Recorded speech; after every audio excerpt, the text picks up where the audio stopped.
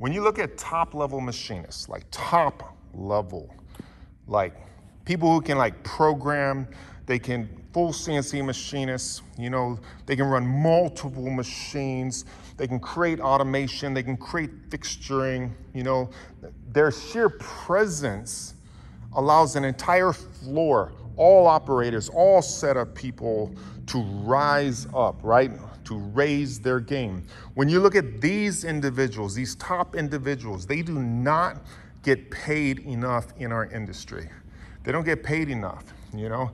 And let me explain a couple things, like when you think about it. Like when I say top level, there's many top level machinists that are in small ponds, right? They've never seen machines do certain things. They've never touched the horsepower. They've never seen the fixturing that allows you to just run incredibly efficient and that allows a company, no matter where they are in existence, to compete in a global market, right? Like, there's a lot of people that don't understand all the variables. But when you actually find a machinist, right, that can program, that can make all the things happen, that has an amazing attitude, and they step on that floor and they raise the entire game. They take the entire floor to another level. Like, what does that mean? Some of these companies, they make so much money, right? The entire company is built off of manufacturing. And then when you look at the scale and you see the CEOs and you see the vice presidents and then you see the different levels, you see the manufacturing engineers and the mechanical engineers and you see all these different things and stuff. A lot of times the guys who are actually doing the work and programming the machine, they're actually not getting paid, right? They're not getting paid what their worth is. If you look at machining, like you look at a lot of different things, but if you look at machining, there is a million variables. There is a million tools. And to be on that top level, you have to understand what that top level is. You gotta understand the different type of tools. You gotta understand like what's slow and what's fast and what's incredibly fast, what's safe, what's consistent. There's so many variables and there's so much opportunity in CNC machining, top level CNC machining. You know, if you look at a picture and like going out for the major leagues, they all can throw 95 miles an hour. They all can like throw, they can catch, they can hit. The difference, the margin between the different pitchers is so fine, right? It's so minute. When you look at programmers and CNC machinists in our field, none are exactly the same. Every single one is different based on their experiences, based on where they worked, based on the type of machines that they ran, right? What year the machine is, what kind of fixturing they've used, the horsepower, the speed, the everything, right? Like everybody is different. So when you look at the cream of the crop out of all of them and you find the ones that are true gems in this industry, you need to lift these people up, right? Men or women, like you need to lift them up and you need to pay them and you need to take care of them. But the truth is, like we have it like completely backwards, because from the top up, you're looking at management and you're looking at college degrees and you're looking at all these different things, and when it comes to the people on the CNC machines and the ones that are in the room programming them and the ones that are walking, you're not seeing them like you should. Like how many CNC machinists like that program, do all that, do you know that makes more than 6 figures? I mean, we're living in a day and age that you can't even take care of a family on 6 figures, right? Like how many do you know?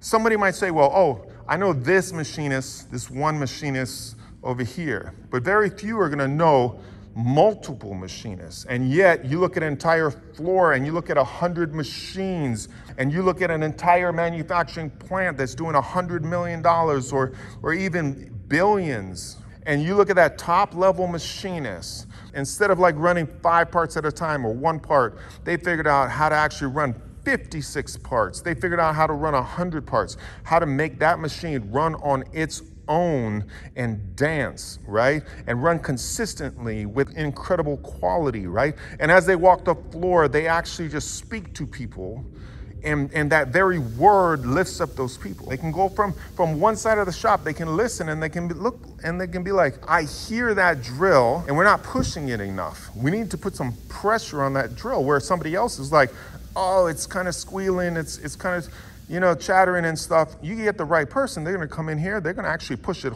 harder, they're gonna get more of a consistent cut, and they're gonna get after it, you know what I mean? And that experience right there, one guy goes left, one guy goes right. Right makes you money, left makes you lose money. The person that makes you money on a consistent basis that understands they deserve good money. A lot of these big manufacturing companies, you know, they look and they got like, you know, you got the CEO, you got the vice presidents, you got all these different things and stuff. But where is the head CNC machinist? You know, how much are they making? If they dictate the pace of all manufacturing, meaning like, I already talked about it, like there's so many variables and there's so many different things. But when you look at CNC machining, the ones that can actually lift it up, if they're the ones doing it, don't they deserve very good money? You know, a lot of times like we're forcing, like people saying, oh, I can't find like a great machinist. I can't find great machinists. And it's because our trade has forced our great workers, our great programmers, our great machinists to actually leave CNC machining and go into being a manufacturing engineer, being a, you know, an ME, which is awesome. They want to get paid more. And to get paid more, they need to solve bigger problems that are valued at the top. But I would argue and I would say that these big companies need to understand who is affecting the growth of the company, who is truly affecting their ability to compete in a global market. And that is the person that runs the machines, you know? Like a lot of people look and they're like, oh, we're purchasing technology, we're purchasing mill turns, we're purchasing 5-axis, we're purchasing, but they don't understand that the machines don't run on their own. It takes an individual with crazy experience to make that thing run. And as I said earlier, everybody is different. So the ones that can make it run, the ones that can make the company money, the ones that like can make the entire floor lift up, those people deserve the money. And I would challenge like companies, like you got, you know, head people and different people, but you keep asking them like, why is manufacturing down? Why are we losing? Why can't we get parts out the door? You know what? Straight up, you got the wrong people supervising. You need to have your best machinists, your best programmers, somebody who tests tools today, somebody who understands the game in a way that nobody else does. They need to be the second highest paid person in the entire company. You need to show them that you value this master machinist right here. We're gonna value that person. We're gonna pay them great money, and that person's job is basically to go across that floor to read code, because a lot of people, like, they leave the machine shop floor and they're like, oh, I understand G code, but you get soft after a while. You don't understand certain things that you used to, and the tools and the manufacturing and the technology is moving at such an incredible rate, you just can't keep up. So you need to get somebody who's in the game and just making it happen, who's investing time on testing tools and testing everything and pushing the limits, and have that person go from machine to machine to machine and solve problem after problem after problem and change your process for real so that you can actually get that entire shop up and running. Here is the truth. If you put managers over CNC machinists that don't understand and they talk down to CNC machinists, your entire morale in the company will go down.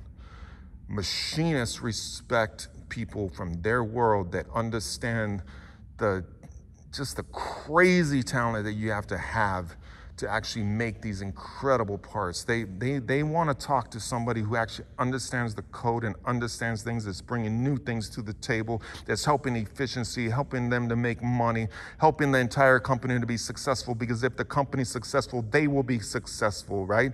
They want to be around people like that. They want to be around like winners in this game, in the game of CNC machining. You know, there's so many variables. The industry's so big, like I said. Like, show me another industry that has so many different things to learn.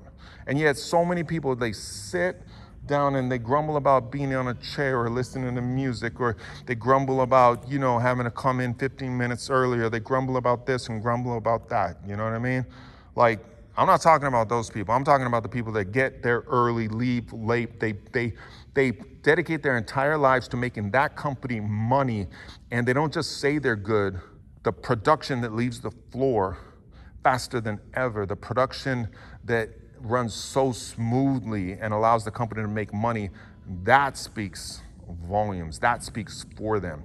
You get the right people in your company, you got to pay them more. Try raising like 4 or 5 kids on $100,000. Like, we deserve to take vacations. Like, machinists deserve to like have holidays and send their kids to private school and do different things, you know?